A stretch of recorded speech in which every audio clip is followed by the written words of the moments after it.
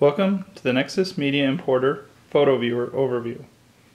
I want to do a couple things before we get started.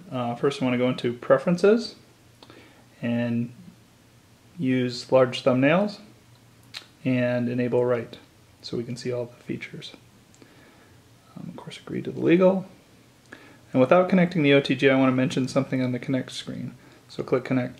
As you can see now, it's in importer mode. This is the default, and this will copy photos and videos from the USB drive to the tablet. If you click that, you'll be able to select exporter mode, which allows you to copy from the tablet to the USB drive. We're just going to stay in importer mode for now. I'll connect the OTG, click it, and we'll click the photos. So you can see the photos are now large, so we'll just select a photo to look at it. And we can just fling it back and forth. And now we can also double tap to go full screen.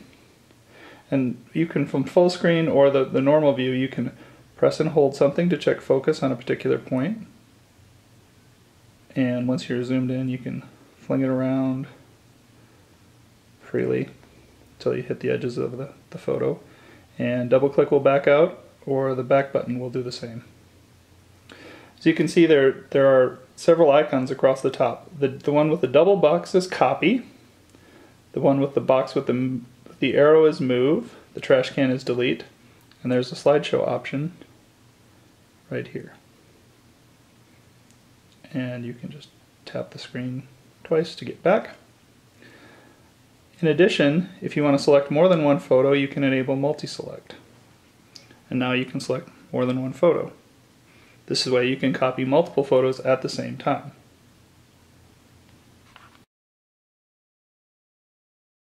Let's go over some of the preferences for the photo viewer. By default, we have a small thumbnail with the name of the file all sorted by name in ascending order. If we go into Preferences, we can change the photo sort order to sort by date descending, so the latest photo is first. We can pick large thumbnails.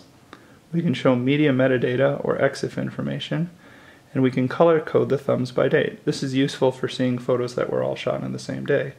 If you're shooting RAW and JPEG, you can filter out the RAWs so you just see the JPEGs. You can also set the slideshow delay or set the slideshow to do an infinite loop. Let's see what our changes have done. So now you can see the sort order has changed, and this latest photo is first. It has an orange color band along with the other ones. If we click onto it, you can see that the EXIF information, including the date, the megapixel, the exposure program, the exposure, the f-stop, and the ISO are displayed. The information will vary by what your camera provides.